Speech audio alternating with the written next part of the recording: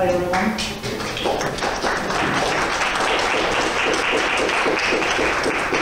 I just wanted to say a few words about our funds that we support today.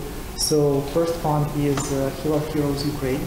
Operation Heal Our Heroes is an established charity that was founded in 2017, and they've been helping with saving lives since then. And when this full Russian invasion started 2 months ago, they decided to create a separate project called Heal Our Heroes Ukraine. And they allowed like a few people, including myself and some other volunteers, to raise money for this fund and spend this money to help Ukrainians.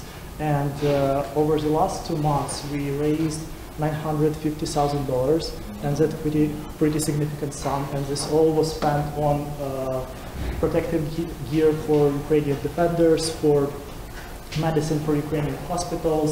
And yeah, that's like huge support, and I wanted to thank you on behalf of Heal Our Heroes for like all of your contributions. It's really great things that we're doing here. So that's the first one. For the second one, I will invite my wife, Tanya, who will tell a bit more about that. Yeah, thank you.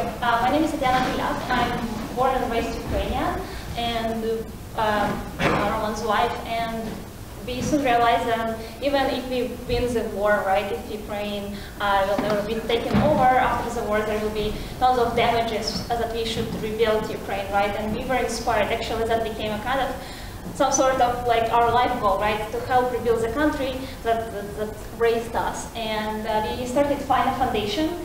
This is like small fund with mighty team, and we have a big goal to rebuild Ukraine, starting from like schools and medical establishments, and also support like residential like funds.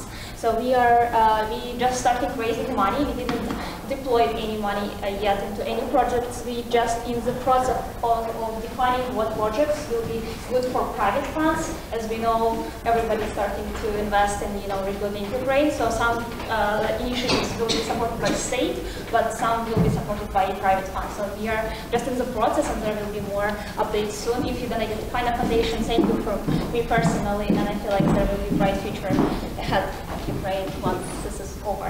Thank you for coming. Welcome. Yeah. And without further ado, I will introduce our host for the evening, Jad Abumrad. Please come in. Thank you. Hello, everybody. Thank you for coming tonight. I want to just start by thanking our dear friends, Lena and Florian, for organizing this and assembling some of the most amazing classical musicians on the planet who've agreed to come, some from very far away, to donate their time and their talents in support of Ukraine. I think we can all agree what's happening in Ukraine right now is a tragedy. I don't know how else to put it.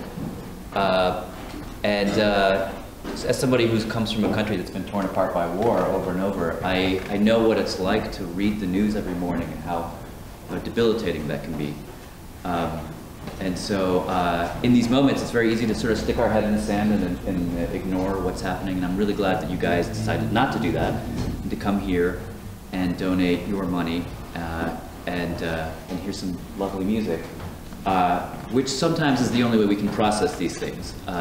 So without further ado, let's hear some music.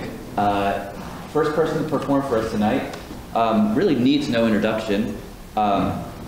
I have this piece of paper in case I pronounce names correctly, but Lena's going to help me if I screw it up. He's performed all around the world with too many orchestras to mention, and we're very honored to have him here performing a piece by Johann Sebastian Bach for us. Please welcome Sergei Babayan.